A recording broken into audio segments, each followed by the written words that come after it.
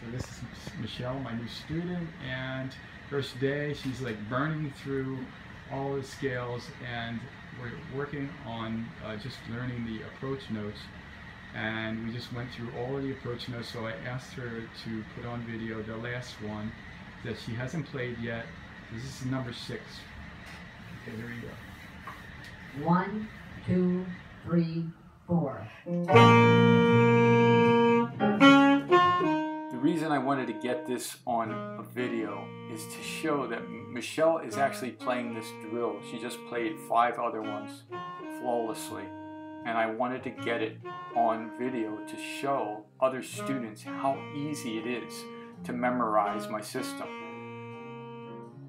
It's so simple. She was able to memorize all 6 approach note pairs in about 5 minutes, and other students have done the same thing.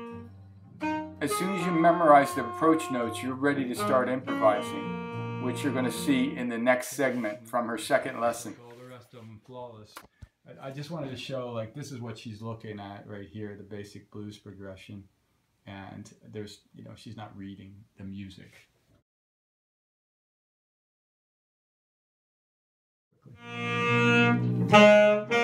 This is Michelle improvising for her very first time.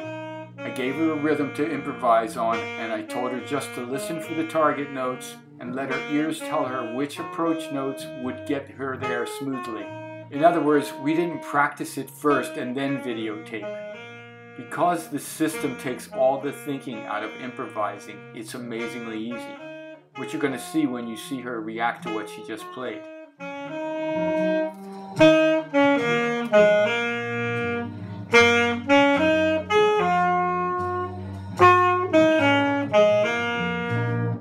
Easy, right? Yeah. And I wasn't thinking about it at all. That was... You weren't, and it was perfect. Yeah. I mean, it was like coming out, it was flowing out, just like, and how many times have you played that rhythm? That's the first time, right? Yeah.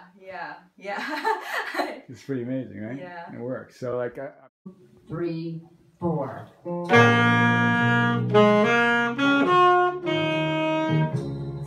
Alright, so it's alright. So like, yeah, so... Yeah, I think it's, Don't think, right? Yeah. Just don't worry about if you make a mistake. That's kind of like the thing, you know what I mean? Just listen for that target note. You're always listening for the target note. 1, 2, 3, 4.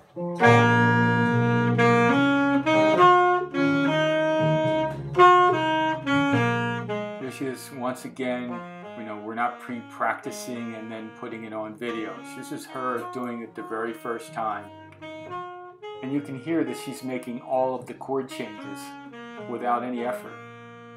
I don't think I can give you any better proof of how easy my method is than to show an actual student in their second lesson already improvising and catching all the chord changes.